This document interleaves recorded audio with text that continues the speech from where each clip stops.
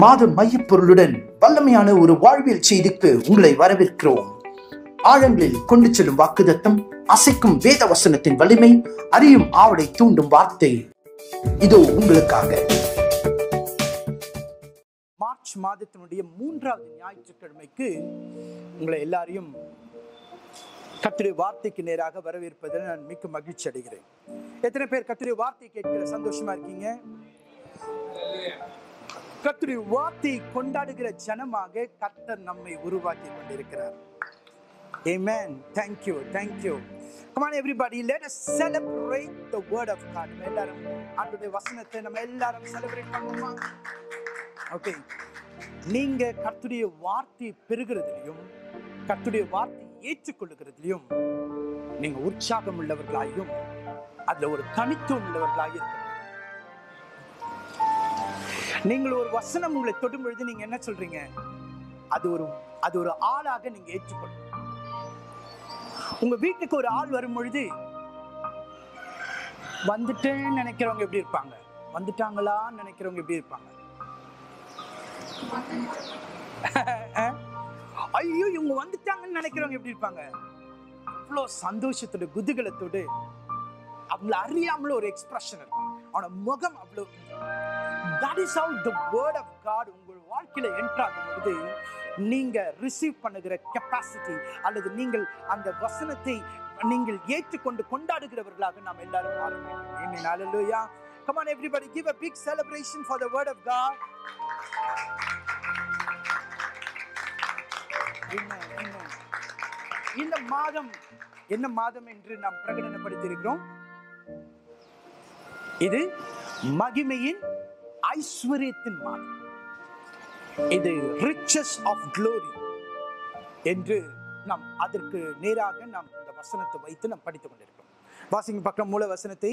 ரோமரின் புஸ்தகம் 9ஆம் அதிகாரம் 23ஆம் வசனத்தை நாம் வாசிப்போம். தாம் மகிமைக்காக எத்தனமாக்கின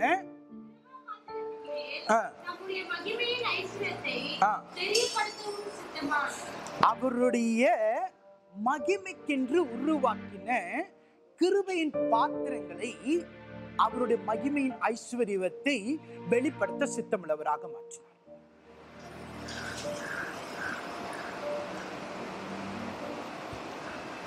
இந்த நாள்ல கூட அவருடைய மகிமைக்காக என்ற தலைப்புல நான் உங்களோடு கூட இந்த வசனத்தை பகிர்ந்து கொள்ள போகிறேன். அதுக்கு முன்பாக நம்ம சில ரீகேப்ஸ் பண்ணி நாம் இந்த காரியத்தை நாம் இந்த நாளில் இருக்கிற கர்த்தருடைய விலையேற பெற்ற வார்த்தையை நாம் கேட்க போகிறோம். முதலாவது நாம் பார்த்தோம், தேவன் நம் ஒவ்வொருத்தரையும் என்னவாக அழைக்கிறார்?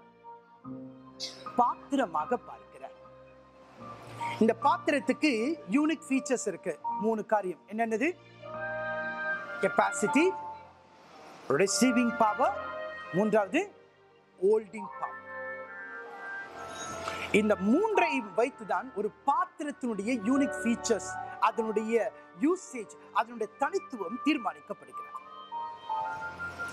இரண்டாவது வாரத்துல பார்த்தோம், இந்த பாத்திரங்கள் சாதாரண பாத்திரம் எப்படி கிருபையின் பாத்திரமாக ஆண்டவர் மாற்றுகிறார்.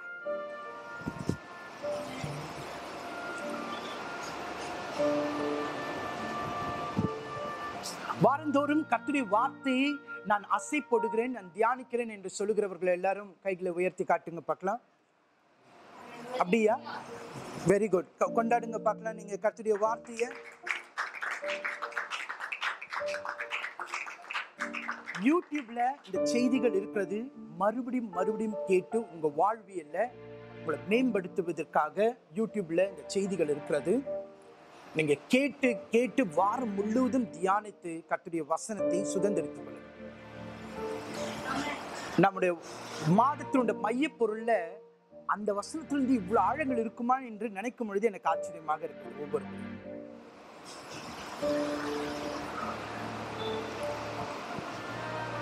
அதனால இந்த நாட்களில நீங்கள் கர்த்தருடைய வசனத்தை ஏற்றுக்கொண்டு அது உங்களுடைய உடைமையாக சொந்தமாக மாற்றிக்கொள்ள நமக்கு ஆண்டவர் இப்படிப்பட்ட வழிகளை தந்திருக்கிறபடினால் நான் ஆண்டவரை ஸ்தோத்திரிக்கிறேன். இரண்டாவது, இந்த பூமியில நீங்க எப்படிப்பட்ட பாத்திரமாக இருந்தாலும் கர்த்தர் அதை கிருபையின் பாத்திரமாக மாற்றுகிறார். இயேசு கிறிஸ்துவின் மூலமாக கிருபையின் பாத்திரங்களாக மாற்றுகிறதை போன வாரத்துல பார்த்தோம். ஹல்லேலூயா. The pot has designed you for a purpose. உங்க வாழ்க்கையில ஒரு பர்பஸையும் அந்த டிசைனையும் அந்த நீடையும் அந்த மார்க்கையும் கண்டுபிடிக்கும் பொழுது நீங்கள் கிருபையின் பாத்திரமாக உருவாக்கப்படுகிறதுல நீங்கள் எப்படி எப்படி அதை கண்டுபிடிக்கிறீங்க என்பதை போன வாரம் பார்த்தோம்.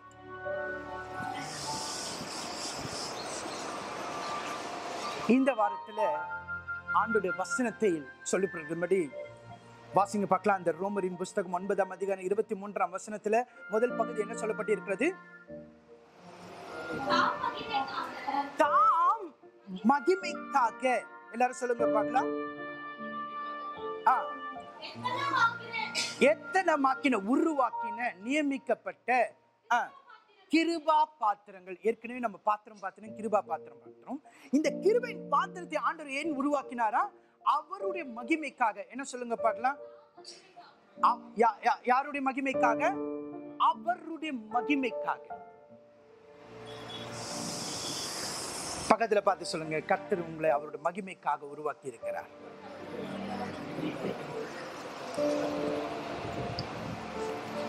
தம்முடைய மகிமைக்காக அவர் உருவாக்கின கிருபை பாத்திரங்களாக தேவன் நம்மை காண்கிறார். அப்ப அந்த மகிமைனா என்ன? மகிமைனா என்ன?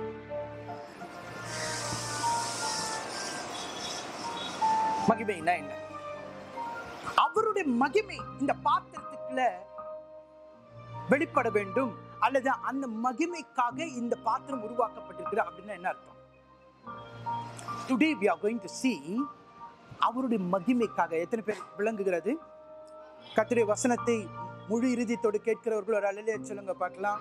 கர்த்தருடைய வசனத்தை கேட்கும் பொழுது நீங்க ஒண்ணு பைபிள் பார்க்கணும், இல்லாட்டி என் முகத்தை பார்க்கணும். என் கண்களை உங்களுடைய கண்கள் காணணும். Are you seeing there? Brothers மட்டும் நல்ல ஒரு கைகளை தட்டி நல்ல ஆண்டவருடைய வசனத்தை கொண்டாடுங்க பார்க்கலாம். ஒரு முழு பலத்தோட ஒரு அல்லேலூயா சொல்லுங்க பார்க்கலாம். முழு பலத்தோடு பிரதர்ஸ் மட்டும் ஒரு அல்லேலூயா சொல்லுங்க. பத்தாவது முழு பலத்தோடு கூட சொல்லுங்க. சிஸ்டர் சொல்லுங்க. ஐயோ, நீங்க எல்லாம் என்ன இவ்வளவு டவுன் ஆக்கிட்டீங்கன்னா உங்களை அவங்களுக்கு போட்டியாக வைப்பேன்னு நினைச்சோம். சிஸ்டர்ஸ் எல்லாரும் நல்லா அல்லேலூயா சொல்லுங்க பார்க்கலாம். கைகளை தட்டி நல்ல உற்சாகமா எல்லாரும் சேர்ந்து கைகளை தட்டுங்க பார்க்கலாம்.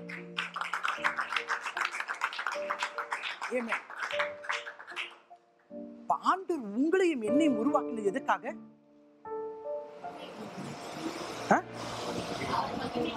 அவருடைய மகிமைக்காக. அவருடைய அப்ப அவருடைய மகிமைனா என்னது? அவருடைய மகிமைனா என்னது? நீங்க பாருங்க, ராஜாக்களுடைய அரண்மனையில எத்தனையோ விதமான காரியம் இருந்தாலும் அந்த ராஜாக்கு பிடிச்சமான குடிக்கிற ஒரு பாத்திரம் இருக்கு பத்தியா, அது ரொம்ப விசேஷமாக டிசைன் பண்ணிருக்காங்க. ரொம்ப அழகாக. அதனாலதான் அந்த காலத்துல யுத்தத்துக்கு வருகிற பொழுது ஒரு நாட்டுக்கும் இன்னொரு நாட்டுக்கும் யுத்தம் வரும் பொழுது ராஜாக்கள் பண்ணின ஒரு செய்கையில ஒரு காரியம் என்ன தெரியுமா? ஒரு நாட்டுல இருந்து இன்னொரு நாட்டுக்கு யுத்தத்தை பண்ணும் பொழுது அந்த நாட்டை வெற்றி பெற்ற பிறகு அவங்க என்ன பண்ணுவாங்கன்னா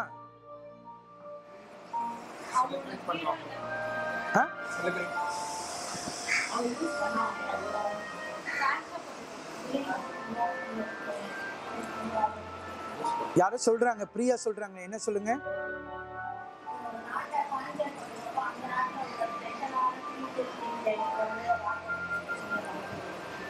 வெரி குட். அதுல விசேஷமா நான் உங்களுக்கு சொல்ல வேண்டியது என்னன்னா, ராஜாவுடைய அரண்மனையிலையும் அதை காட்டிலும் மேலான விதத்துல பாத்தீங்கன்னா அந்த நாட்கள்ல எப்படின்னா ரீஜனல் கடவுள் வச்சிருந்தாங்க. என் நாட்டுக்கு ஒரு கடவுள், அவங்க நாட்டுக்கு ஒரு கடவுள், எல்லைக்கு ஒரு கடவுள் அப்படின்னு ஒரு கடவுள். அப்ப அவங்க கான்கர் பண்றது ஃபர்ஸ்ட் பாத்தீங்கன்னா அவங்களோட ஆலயத்துல யூஸ் பண்ற பாத்திரங்களை அவங்க கொண்டு போயிட்டு அவங்க ஆலயத்தில் வச்சிருவாங்க. Because they know that is the glory of the nation. அந்த தேசத்தினுடைய மகிமை அல்லது இந்த தேசத்தினுடைய ஆனர், அந்த தேசத்தினுடைய கனம், அதுதான். அதை நம்ம கான்கர் பண்ணணும்னு சொல்லிட்டு இது வரலாறு. பைபிள்லயும் அந்த வரலாறுடைய ஒரு பகுதி நம்ம பார்க்கிறோம். நேபுகாத்நேச்சார் முதல் பாபிலோன் ராஜா இஸ்ரவேல் ஜனங்களை வந்து சிறையாக்கி கொண்டு பொழுது மக்களை மட்டும் சிறையாக்கி கொண்டு போகல. அவன் என்ன பண்ணா, கர்த்தருடைய ஆலயத்தின் பனிமுட்டுகளில் இருக்கிற பெஸ்டானதை எடுத்துன்னு போயிட்டு வச்சுட்டான். அவங்க நாட்டுக்கு கொண்டு போயிட்டான். எத்தனை பேருக்கு தெரியும்?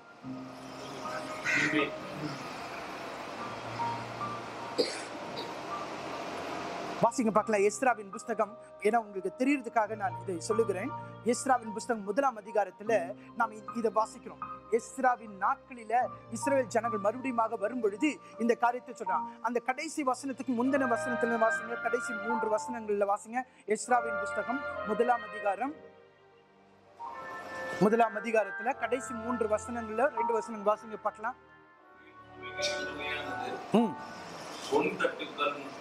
சொல்லுங்க பார்க்கலாம். கவனிங்களே, எனக்கு ரொம்ப ஆச்சரியமா இருந்துச்சு. என்ன மாதிரி வெள்ளித்தாளங்கள் 1000, கத்திகள் 29, பொற்கிண்ணங்கள் 30, வெள்ளிக்கிண்ணங்கள் 410, பச்சை பனிமுட்டுகள் 1000, பொன் வெள்ளி பனிமுட்டுகள் எல்லாம் 5400. இவைகள் எல்லாம் சிறையின் பின்னின்று விடுதலை பெற்றவர்கள் பாபிலோனிலிருந்து எருசலேமுக்கு போகையில் எடுத்துக்கொண்டு போனான். ஆமென். அடுத்தது அவ்வளவுதான். மொத்தம் எத்தனைன்னு வாசிக்கிறோம்?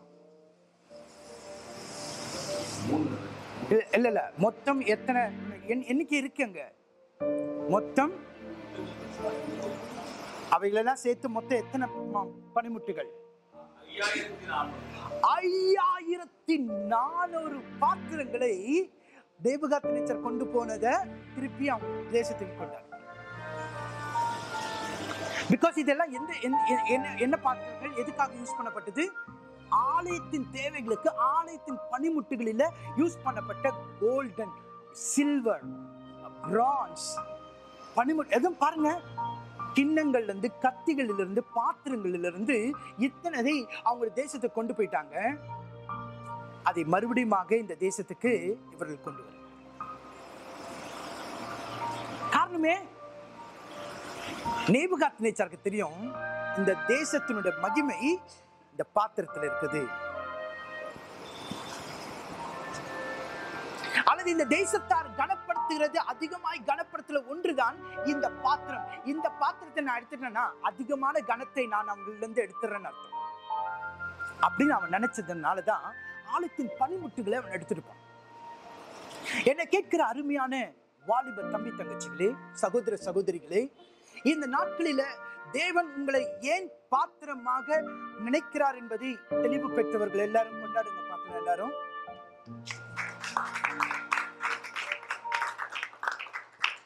தேவன் ஏன் பாத்திரமாக வச்சிருக்கிறாரு?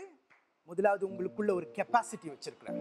ரெண்டாவது, நீங்க பெற்றுக்கொள்ளும்படியா டிசைன் பண்ணப்பட்டீங்க. மூன்றாவது, நீங்கள் பெற்றுக்கொண்டதை இழந்து விடாதபடிக்கு டிசைன் பண்ணப்பட்டீங்க. இதை நீங்க உங்களோட பர்சனல், ப்ரொஃபஷனல், ஸ்பிரிச்சுவல் லைஃப்ல அபியாசப்படுத்தி பாருங்க, பிராக்டிஸ் பண்ணி பாருங்க. You will see your life abundance in God. Hallelujah.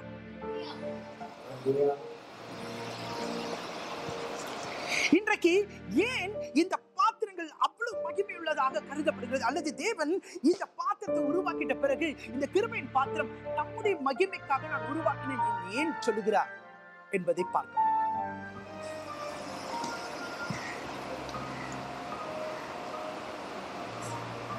எத்தனை பேர் நம்முடைய புதிய பாடல எத்தனை பேர் கேட்டீங்க? நீங்க அதுல அழகா அந்த வரிகள் இருக்கும். இயேசு கிறிஸ்துவின் சுவிசேஷத்திற்கு பாத்திரனாக வணைந்திடும்.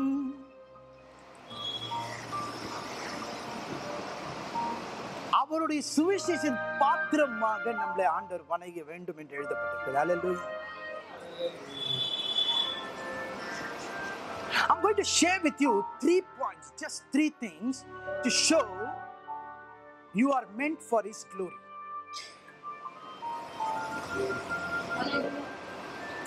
உங்களுடைய வாழ்க்கை அவருடைய மகிமைக்காக இருக்கிறது என்பதை கண்டுபிடிக்கக்கூடிய 3 காரியங்களை இன்றைக்கு நான் பேச போகிறேன்.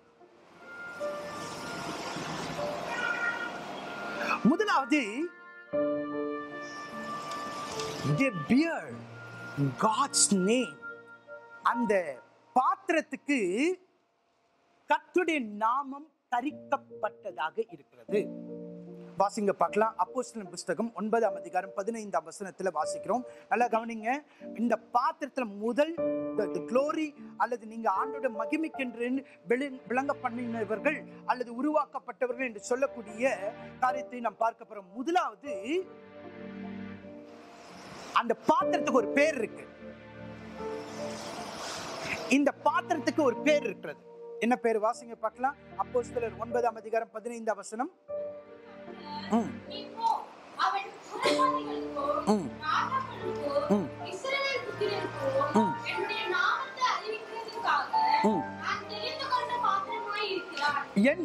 என்னது? நான் தெரிந்து கொண்டப்பட்ட என்னுடைய பாத்திரமா இருக்கிறான். அவன் மேல என்னுடைய நாமம் இருக்கிறது. அவன் மேல என் கர்த்தருடைய நாமம் இருக்கிறது. The God's name, in God's name, this vessel has a name upon it. இரண்டாவது, இதனுடைய கேரக்டர். உபாகம் 28ஆம் அதிகாரம் 10ஆம் வசனத்தில் நாம் வாசிக்கும் பொழுது இந்த பாத்திரத்தினுடைய கேரக்டர் இந்த மகிமையை வெளிப்படுத்தக்கூடியதாக இருக்கிறது. நீங்க எந்த விதமான கேரக்டர் உடையவர்களாக இருக்கிறீர்களோ அந்த மகிமைக்குரியவர்களாக நீங்கள் வெளிப்படுத்தப்படுவீர்கள். வாசிங்க பார்க்கலாம். உபாகம் 28ஆம் அதிகாரம் 10ஆம் வசனம்.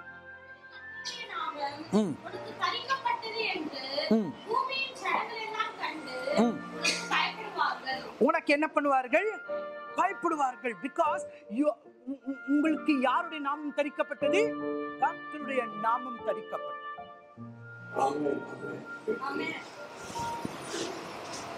அப்ப இந்த பாத்திரம் ஏன் மகிமைக்காக, கர்த்தருடைய மகிமைக்காக உருவாக்கப்பட்டது? முதலாவது, இதுக்கு யாருடைய நாமம் கொடுக்கப்படுகிறது? கர்த்தருடைய நாமம். It bears a name. நீங்க பாத்திரத்தினாலே பாத்திரத்துக்கு நேம் இருக்கா? அண்டா குண்டா அதெல்லாம் இருக்கு இல்ல? ஆனா அந்த பாத்திரத்தினுடைய பிராண்ட் நேம், இப்ப குக்கர்னாலே எந்த இது இருக்கு? பிரஸ்டீஜ் இல்ல? பிரீமியர். இப்ப பாத்தியா எவ்வளவு வந்துருச்சு பாருங்க. ஒவ்வொன்றுத்துக்கும் ஒரு ரகம். ஏன்னா it shows the glory of the name. அந்த பாத்திரத்துடைய நேம் சொல்லும் பொழுது it reveals the glory of that. அப்ப இந்த பாத்திரத்துக்கு நீங்களும் நானும் பாத்திரமாக, கிருபையின் பாத்திரங்களாக ஆண்டவர் உருவாக்கினது அவருடைய மகிமைக்காக என்று சொல்லும் பொழுது எந்த அளவுக்கு நீங்கள் கர்த்தருடைய நாமத்தை தரிப்பித்திருக்கிறீர்களோ, எந்த அளவுக்கு அவருடைய சுவாபத்தை, கேரக்டரை நீங்க வெளிப்படுத்துறீங்களோ அந்த அளவுக்கு you are bringing glory to his name. Hallelujah. Are you getting it? Are you getting it? The character of this vessel. மூன்றாவது, indication for you are meant for glory is service. சொல்லுங்க பார்க்கலாம். சர்வீஸ். அவருடைய சேவைக்காக, அவருடைய வேலைக்காக, அவருடைய பணிக்காக நீங்கள் நியமிக்கப்பட்டிருக்கிறீர்கள் அல்லது பிரித்தெடுக்கப்பட்டீர்கள் என்று சொல்லும் பொழுது அவருடைய மகிமையை வெளிப்படுத்துகிறதாக இருக்கிறது. வாசிங்க பார்க்கலாம். உபாகம் புத்தகம் 10ஆம் அதிகாரம் 8ஆம் வசனத்தில் நாம் வாசிக்கிறோம். இந்த 3 காரியம் நம் மேல முத்திரையாக வைக்கப்பட்டிருக்கிறது. அவருடைய நாமம், அவருடைய சுவாபம், அவருடைய திட்டம், சேவை, அவருடைய வேலை. வாசிங்க உபாகமம் 10:8.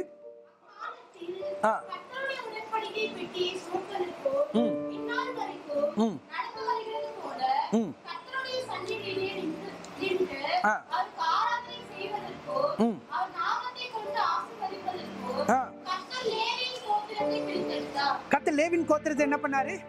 பிரித்தெடுத்தார். அந்த பாத்திரத்தை ஆண்டவர் பிரித்தெடுத்தார். என்னைக்காக? என் நாமத்தின் பிறகு நீ நிக்கணும், எனக்காக நீ ஆராதனை செய்யணும், என்னுடைய ஆராதனை நீ மற்றவர்களுக்கு கொண்டு போய் சேர்க்க வேணும். ஆண்டவர் லேவின் கோத்திரத்தை என்ன பண்ணாரு? பிரித்து எடுத்தார். அப்ப நீங்க பாத்திரமாக நீங்க வெளிப்படுத்துற மகிமை இந்த 3 காரியங்களில் அது குறிக்கப்படுகிறது. முதலாவது என்ன சொல்லுங்க பார்க்கலாம். முதலாவது, உங்க மேல இருக்க கர்த்தருடைய நாமம், the name that you bear.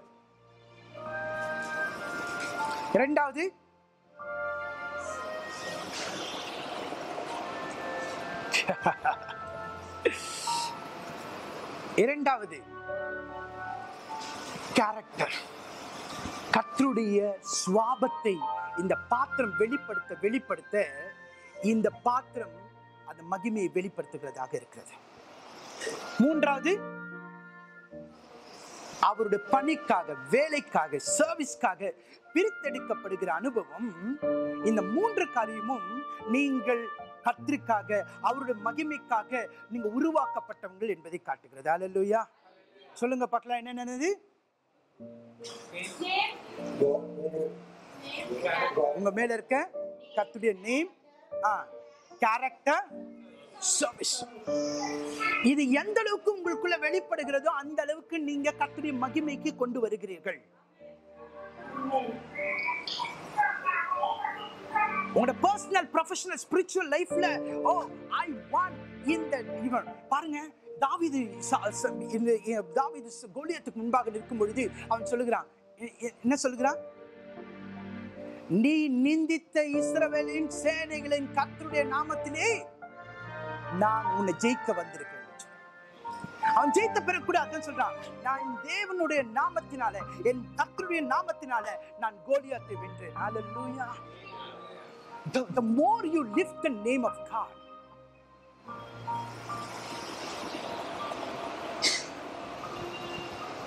and that is why I like, A.R. Rahman very much. Part of the thing. I don't know how the deeper part, I will not go into the thing. But சொல்லுகிற ஒரு word பாருங்க, எல்லா புகழும் இறைவனுக்கே. He brings the name of God in his activities. He brings the name of God in his practice. He brings the name of God in his personal life. He brings the name of God in his professional life. He brings the name of God in his spiritual life. Hallelujah. Are you there with me? Are you there with me? நீங்கள் கர்த்தருடைய நாமத்தை எந்த அளவுக்கு சுமக்கிறீர்களோ அந்த அளவுக்கு நீங்கள் அவருடைய மகிமையை வெளிப்படுத்துறதுக்கென்று அது குறிப்பின் அடையாளமாக இருக்கிறது. The second part is the character. இந்த பாத்திரத்துக்குன்னு ஒரு கேரக்டர் இருக்கு. அந்த கேரக்டரை நாம் வெளிப்படுத்த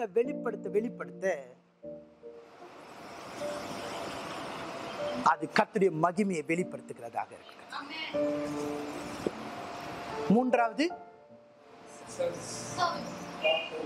நீங்க அவருடைய வேலைக்காக பிரிக்கப்பட்டவர்களாக எந்த அளவுக்கு உங்களை நீங்க அதுக்கென்று ஒப்பு கொடுக்கப்பட்டவர்களாக வருகிறீர்கள். ஏன்னா ஒரு சில வாலிபர்கள் நான் பார்க்கிறேன், ஆனா இன்றைக்கு கர்த்தருடைய வேலைக்காக அழைக்கப்பட்ட பிள்ளைகள் அநேகர் உலகத்துல போய் கஷ்டப்பட்டு அவர்கள் என்ன பண்ண, இந்த உலகம் அப்படி சக்கையா பிழிஞ்சிருது பார்க்கிறேன். ஆனா ஒரு சில வாலிபர்கள் அது மத்தியிலும் தேவன் எனக்கு கொடுத்திருக்க வாலிபர்களை, சில பிள்ளைகளை பார்க்கும்போது ரொம்ப சந்தோஷமாக இருக்கு. பிகாஸ் அந்த கஷ்டத்தின் மத்தியிலும் ஆண்டவருக்காக அவர்களுக்கு எடுத்துக்கொண்ட கமிட்மெண்ட்ல, அவர்கள் எடுத்துக்கொண்ட காரியங்களை வந்து நிக்கணும், நான் செய்யணும் என்று சொல்லும் பொழுது, it is not them, it is the glory of God that is revealing. Hallelujah. அந்த மகிமை அவர்கள் மூலமாக வெளிப்படுத்தும். என்னை கேட்கிற அருமையான தேவனுடைய பிள்ளையே, இந்த பூமியில் நீங்கள் எவ்வளவு நாட்கள் உயிர் வாழ்கிறோம் என்பது அல்ல, இந்த பூமியில் நீங்கள் எந்த அளவுக்கு கர்த்தருடைய நாமத்தையும், அவருடைய சுவாபத்தையும், அவருடைய சர்வீஸையும், அவருடைய ஊழியத்தையும், வேலையும், அவருடைய திட்டத்தையும் வெளிப்படுத்துகிறீர்களோ அந்த அளவுக்கு நீங்கள் மகிமைக்குரிய பாத்திரமாக இருக்கிறீர்கள். ஹல்லேலூயா. ஆமென். ஹல்லேலூயா. Come on, hallelujah. Are you there with me? Hallelujah.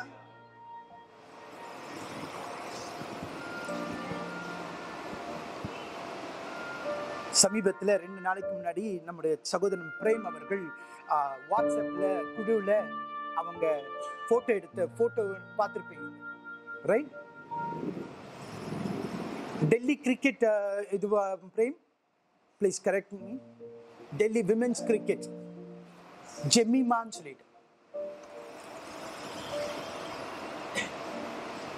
Jemimah.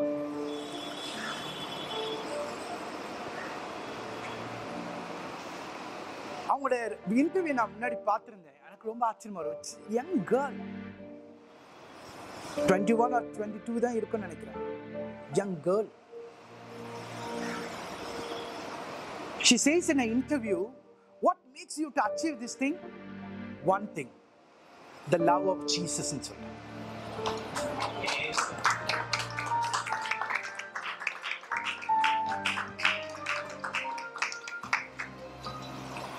டிஎன்பிஎஸ்ல நம்ம அப்படிப்பட்டவர்களுக்கெல்லாம் ஜெபிக்கிறதுனால தம்பி அவங்களோட போட்டோ எடுத்து போடும்பொழுது ரொம்ப சந்தோஷமாக இருந்தது. She says, the love of Jesus made me to play for India.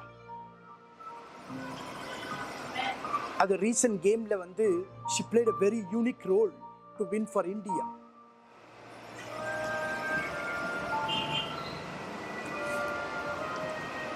இரண்டாவதாக, நீங்கள் கர்த்தருடைய மகிமைக்காக உருவாக்கப்பட்ட பாத்திரம் என்று எதை அறிந்து கொள்றோம் என்றால், நாம் பலவீனர்களா இருந்தாலும் நமக்குள்ள ஆண்டவர் என்ன வச்சிருக்கிறாரு?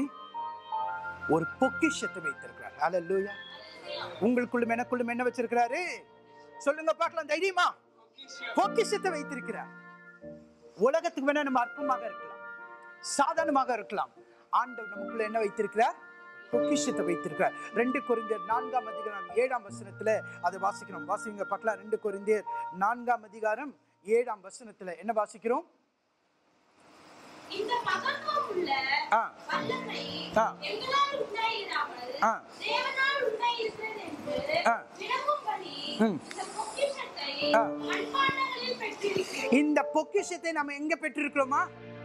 மண்பாண்டங்களில பெற்றிருக்கிறோம். இது மண்பாண்டம் தான், ஆனா இந்த பொக்கிஷத்தை தேவன் எனக்குள்ள வைத்திருக்கிறார். ஏன்னா நான் அல்ல, எனக்குள் இருக்கிற அவருடைய வல்லமை என்னை இவ்விதமாய் செய்து வைக்கிறது. ஹல்லேலூயா. And that is why we are called to be his glory. அவருடைய மகிமைக்காக உருவாக்கப்பட்ட கிருபையின் பாத்திரங்களாக இருக்கிறோம். உங்களுடைய சூழ்நிலை இப்பொழுது என்னவாக இருக்கட்டும், ஒருவேளை உங்களால சரியா ஜெபிக்க முடியல, சரியா நான் எழும்ப முடியல, சரியா நான் செய்ய முடியல, ஆண்டவரே எனக்கு இந்த பேக்ரவுண்ட் இல்ல, எனக்கு இப்படி இல்லை என்று சொன்னாலும் நீங்க அறிக்கை பண்றதெல்லாம் ஒண்ணே ஒண்ணுதான். ஆண்டவரே, இந்த மண்பாண்டத்துல உங்களோட பொக்கிஷத்தை வச்சிருக்கீங்க ஆண்டவரே. எத்தனை பேர் அதை விசுவாசிக்கிறீங்க? ஆமென். ஹல்லேலூயா. இந்த மண்பாண்டங்கள் ஆண்டவர் என்ன வச்சிருக்கிறாரா? பிரதர்ஸ்ல இருந்து யாராவது ஒருத்தர் வாசிங்க அந்த வசனத்தை.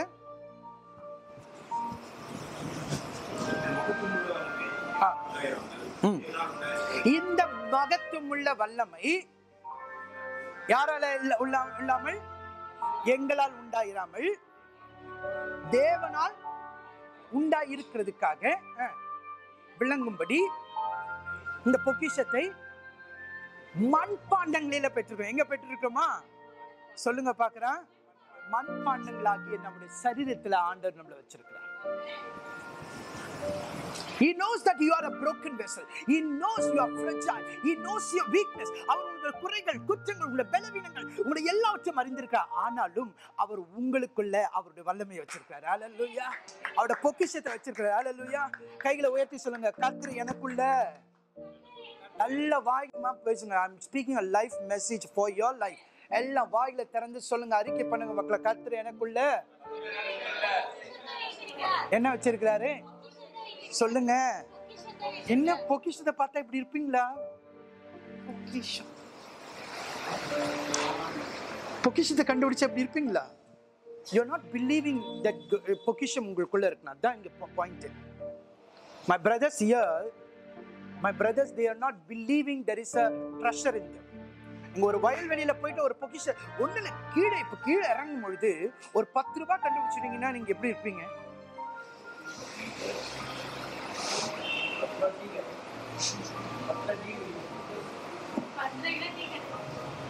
10 10 ரூபாய் டீ குடிக்க.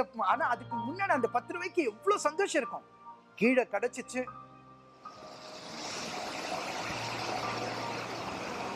உண்மையிலே இப்ப சொல்ல முடியுதான், நான் போகும்போது தான் அன்னைக்கு அப்படி போயிருந்த 10 ரூபாய் நான் போயிட்டே இருந்துட்டேன். என் பின்னாடி வந்தவங்க இருந்தாங்க, எடுத்தாங்க. ஆனா அவங்களுக்கு அவ்வளவு சந்தோஷம். அது ஒரு காரியத்துக்கு அப்படி இருக்குன்னா உங்களுக்குள்ள என்ன இருக்குன்னு ஆண்டோட வசனம் சொல்லுது.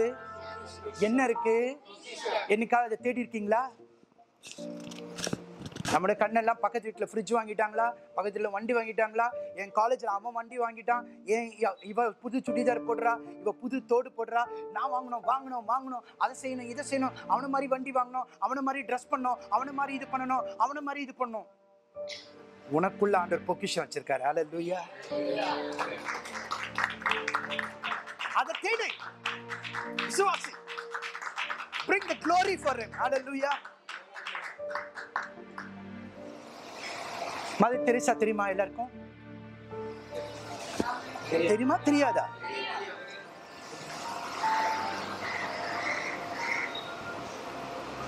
அவங்களோட வாழ்க்கையில அநேக காரியங்கள் நம்ம இன்ஸ்பயர் ஆகக்கூடிய காரியங்கள் இருக்கு. ஒரு காரியம், 11 வயதுல இருந்து அவங்களுக்கு ஒரு விதமான ஜுரம் இருந்துச்சு. தெரியுமா உங்களுக்கு? ஏஜ் ஆஃப் 11ல இருந்து she had a fever in her body. அவங்க சாகிற வரைக்கும் அந்த ஜுரம் அவங்கள விட்டு போகாதுன்னு டாக்டர் சொல்லிட்டாங்க. அது ஒரு கண்டிஷன். இப்போ உங்களுக்கும் எனக்கும் ஒரு டெம்பரேச்சர் இருக்குல்ல, 36.9 டிகிரிஸ் தான் நம்முடைய பாடி டெம்பரேச்சர். அதுக்கு மேல போச்சுன்னா நமக்குலாம் என்ன வந்துச்சுன்றோம்? ஃபீவர். அது கம்மி ஆயிடுச்சுன்னா ஜன்னி ஆயிடுமா, குளிர் வந்துடும், ரைட்? அது எப்படி இல்லை, அதிகமாகிடுச்சுன்னா ஃபீவர். ஆனால் மதர் தெரேசா அவர்களுக்கு எப்பவுமே ஒரு ஹையர் டெம்பரேச்சர் அவங்க பாடியில் இருக்கக்கூடிய ஒரு பாடி கண்டிஷன். இது அவங்களுக்கு தெரியாமலே அவங்களுக்கு ஒரு கண்டிஷன், இது ஒரு பலவீனம். தேவன் அவர்களை ஊழியத்துக்காக அழைக்கிறாரு. ஊழியத்துக்கு வர்றாங்க, வீட்டெல்லாம் விட்டுட்டு 14 வயசுல அவங்க வீட்டை விட்டு வெளியே வராங்க. நன்னா போறாங்க, எஜுகேஷன் டிபார்ட்மெண்ட்ல படிக்கிறாங்க, வேலை செய்யறாங்க. எஜுகேஷன் டிபார்ட்மெண்ட் நன்னா இருக்காங்க. ஆனா கொல்கட்டாக்கு வரும் பொழுது, ஒரு முறை ட்ரெயின்ல அவங்க போகும் பொழுது, ஏசு குஷ்டரோகிகளை தொட்டார் என்ற வசனம் படிக்கும் பொழுது, ஏசு லிட்ரலா குஷ்டரோகிகளை தொடுறத கண்ணார அவர்கள் பார்த்து அந்த தரிசனத்தை பார்க்கும் பொழுது அவங்க தீர்மானிச்சிட்டாங்களா, நான் எஜுகேஷன் டிபார்ட்மெண்ட் இல்லை, I want to go and work for the lepers. அந்த காலத்துல லெப்பர்ஸ் வந்து காவால, சாக்கடையில, ஒதுக்குப்புறமான இடத்துல, ஸ்லம்ஸ்ல, இப்படிப்பட்ட இடங்களில தான் இருப்பாங்க. தொற்று பரவக்கூடிய அதிகமான. இப்போ லெப்பர்ஸ் ஆல்மோஸ்ட் எராடிகேட் ஆயிடுச்சு. நான் ஸ்கூல் காலேஜ் படிக்கும் பொழுதுலாம் நிறைய இந்த தள்ளு வண்டியில போற பார்த்துருப்பேன். இப்பெல்லாம் வெரி ரேர், இப்போ ஆல்மோஸ்ட் கிடையாது. இப்போ மருந்தம் வந்துருச்சு. அப்பெல்லாம் மருந்தே கிடையாது. தொற்று அவங்கள பார்த்தாலே கல்லெறிஞ்சு கொள்வாங்க, அவங்கள பார்த்தாலே தேசத்தை விட்டு துரத்தி அனுப்பணும்னு அப்படிதான் முறைமை இருந்திருக்கு. ஆனா அவர்களுக்கு தீர்மானிச்சிருக்காங்க, நான் போய் அவங்கள வேலை செய்யறேன். So she gave up the dress. அவங்க போயிட்டு இருக்கிறதுலே சாதாரண எளிமையான அந்த புடவை எடுத்து, அந்த blue colour, white and blue, உலகத்தையே மாற்றிச்சு பார்த்தீங்களா, அந்த ட்ரெஸ், சாதாரண ட்ரெஸ் எடுத்து போட்டுக்கிட்டு அவங்க. இப்போ நம்ம டாக்டர் சொன்னாங்களா, மதர் தெரேசா உங்களுக்கு இருக்கிற body condition, you cannot go to slums, you cannot go and work. நீங்களும் அந்த கான்டாக்ட் பண்ணுவீங்க, டிசீஸ் உங்களுக்கு வந்துடும். you cannot do this thing, you cannot do this thing சொன்னாங்க. நீங்களும் நானும் என்ன பண்ணுவோம்? அதாவது ஒன்று சொல்லுவாங்களே, சறுக்குனா சாக்குன்ற மாதிரி யாருன்னா சொல்லிட்டாங்களா, அஜிச்சோ அப்படியா, தேங்க்யூ ஆண்டவர் என்னை காப்பாத்திட்டார், நல்ல வேலை, நான் போய் அங்கே போய் மாட்டிக்கொள்ள முடியாது. Mother Teresa said, no, I know my body condition, I have fever, high temperature. நான் போனா என்னோட வியாதி, இந்த வியாதி என்னை தொற்றிக்கொள்ளக்கூடிய கண்டிஷன்ல இருக்கிறேன். ஆனா நான் அல்ல, எனக்குள்ள இருக்கிற அவரோட வல்லமை என்னை வேலை செய்ய வைக்க போகிறது. ஏன் இந்த மண்பாண்டங்களில் ஆண்டவர் என்ன வச்சிருக்கிறாரு? என்ன வச்சிருக்கிறாரு? சொல்லுங்க, நல்ல தைரியமா சொல்லுங்க. பொக்கிஷத்தை வைத்திருக்கிறார். அந்த பொக்கிஷத்தை கண்டுபிடிச்சீங்கன்னா நீங்க அவருடைய மகிமையை கொண்டு வர முடியும். அதை விட்டு உன் கண்கள் மற்றவங்க மேல அலைஞ்சிட்டு இருந்ததுன்னா நீங்க அதையும் பார்த்துட்டு இருக்கணும். கர்த்தருடைய மகிமையை கொண்டு வர தேவன் பயன்படுத்த அத்தனை பாத்திரம் எக்ஸாம்பிள் சொல்லிட்டே இருக்கலாம். மூன்றாவது, நான் ஏற்கனவே சொன்னபடி அவருடைய வேலைக்காக நீங்க எந்த அளவுக்கு ஈடுபடுத்த முடியுதோ, நீங்க எத்தனை சாக்கு வேணா சொல்லலாம். எனக்கு பிரதர், எனக்கு சூழ்நிலை எப்படி இருக்கு, என் குடும்பம் எப்படி இருக்கு, என் வேலை எப்படி இருக்கு, என்னோட இது, அதனால என்னால் செய்ய முடியல பிரதர், என்னால் செய்ய முடியல. No, in spite of every other thing, நீங்கள் கர்த்தருடைய வேலைக்காகவும் அவருடைய ராஜ்யத்துக்காகவும் அவருடைய பணிக்காகவும் நீங்கள் பிரித்தெடுக்கப்படுகிறீர்களோ அந்த அளவுக்கு நீங்கள் இந்த மகிமையை கொண்டு வரக்கூடியவர்களாக இருக்கிறீர்கள். ஹல்லேலூயா. வாசனை 2 தீமோத்தேயு 2ஆம் அதிகாரம் 21ஆம் வசனத்தோடு நாம் முடிக்க போகிறோம். 2 தீமோத்தேயு 2ஆம் அதிகாரம் 21ஆம் வசனம். 2 தீமோத்தேயு 2ஆம் அதிகாரம் 21ஆம் வசனத்துல நாம் வாசிக்க போகிறோம்.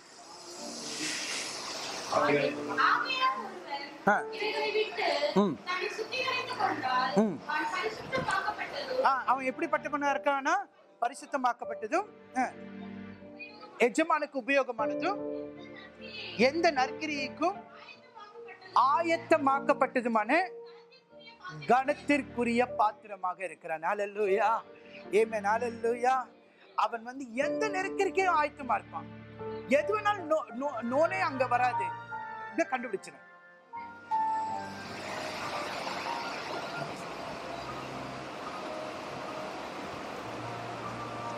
ஒரு சாட்சியோடு கூட நான் இதை முடிக்க நான் விரும்புகிறேன். என்னோட பாட்டி படிக்காத ஒரு மேதை தான் சொல்லலாம். கடைசி வரைக்கும் கர்த்தருடைய ஊழியத்திலே கர்த்தருடைய வேலைக்காக நின்று அவர்கள் மரித்தார்கள். எங்க அம்மாவுடைய அம்மா. நாங்க அவங்க பாட்டியா பார்த்தாலும் எனக்கெல்லாம் சின்ன வயசுல அவங்க பார்க்கும்போது பயமா தான் இருக்கும், டெரரா தான் இருக்கும் எப்பவுமே. ஏன்னா எப்பவுமே கண்டிப்பாகவும் அன்னி பாஷை பேசுறதாவும் அப்படி இருக்கிறதுனால அவ்வளவு அன்பா இருந்தாலும் அவங்கள பார்க்கும்போது ஒரு பயமா தான் இருக்கும். நல்லா கவனிங்க. அப்பெல்லாம் போன் கிடையாது, எதுவுமே கிடையாது. இல்லை, ஒரு முறை எங்க பாட்டி இரவு சொன்னாங்க அவங்க இந்த சாட்சியில, இரவு 12 மணிக்கோ 1 மணிக்கோ ஆண்டவர் அவர்களை எழுப்பி, நீ போ, இந்த ஒரு இடத்துக்கு போ அப்படின்னு சொல்லிட்டு ஒரு சத்தம் அவங்களுக்கு கேட்கறது. பாருங்க, படிக்காத பிள்ளை, ஆனா தேவன் பயன்படுத்துகிற பாத்திரம். அப்போ உடனே அப்போ பிரபுன்னு சொல்லிட்டு ஒரு தம்பி அவங்க பக்கத்துல இருப்பாங்க. அவனை கூட்டி, பிரபு நீ வா, சைக்கிள் அப்படின்னு மண்டிலாம் கிடையாது, சைக்கிள் தானே, சைக்கிள் வா, ஆவியானவர் சொல்றாரு, போய் பார்க்கலாம் என்ன நடக்குன்னு தெரியல, ஆனா எனக்கு தெரியல என்னன்னு சொல்லிட்டு ஆவியானவர் சொல்றாரு. அப்ப இவங்க சைக்கிள்ல போயிட்டு அவங்க இருக்கிற இடத்துல இருந்து ஒரு 3-4 கிலோமீட்டர் தள்ளி ஆண்டவர் சொல்லுகிற அந்த இடத்துக்கு போறாங்க. அங்க ஒரு ஹஸ்பண்ட் அண்ட் ஒய்ஃப்குள்ள சண்டை நடந்து, இது ரியலா நடந்த ஒரு கால். சண்டை நடந்து ஹஸ்பண்ட் குடிச்சிட்டு இந்த மனைவிய நிர்வாணப்படுத்தி வெளியே அனுப்பிட்டான் இரவு நேரத்துல. இவங்க எங்க போறதுன்னு தெரியாம அழுகையோடு கஷ்டத்தோடு ஒரு புதருக்குள்ள முள்வெளிக்கு பாய்ந்து ஒளிந்து உட்கார்ந்துட்டு இருக்காங்க. யாருக்கும் தெரியாது, யாருக்குமே தெரியாது. சொல்லக்கூடிய ஆட்களும் அப்ப இன்ஃபார்ம் பண்றதும் கிடையாது, முடியாது. எப்படி பண்ண முடியும்? இங்கு பிசாசினால் பிடிக்கப்பட்ட துன்புறுத்துகிற ஒரு புருஷன் இப்படி ஆக்கப்பட்டு அலங்கோலமாக்கப்பட்ட இந்த நிலவரம் எங்க போறது? ஆனா ஆவியானவர் பாருங்க, தன்னுடைய பாத்திரத்தை அந்த நேரத்தில் தானே பயன்படுத்துகிறார். அந்த நேரத்தில் சரியான நேரத்துல அந்த பாட்டி அங்க போன பொழுது இவங்களை பார்த்துட்டு ஒரு வார்த்தை கூட பேசல. அவங்க தான் மேல இருந்த சேலைய அவுத்து அந்த சகோதரிய அப்படியே மூடி, அந்த சகோதரிய முதலாவது அப்படியே வைக்க வச்சு அவங்களுடைய இடத்துக்கு கொண்டு வர வச்சு, அந்த இரவு அந்த அவமானத்திலிருந்து அந்த கஷ்டத்துல இருந்து ஆண்டவர் அவங்க விடுதலையாக்கி, அடுத்த நாள் உங்களுக்கு சுவிசேஷத்தையும் ஜெபத்தையும் சொல்லி அவங்களோட கணவனுக்காக ஜெபித்து அவர்களை கொஞ்ச நாள் ஜெபிச்சு வழி நடத்தி, நீங்க நம்ப மாட்டீங்க, எங்க பாட்டி மரிக்கும் பொழுது அந்த புருஷன் அவர் ஊழிக்காரனா வந்து சாட்சி சொன்னார். இது ஆச்சரியமான காரியம்.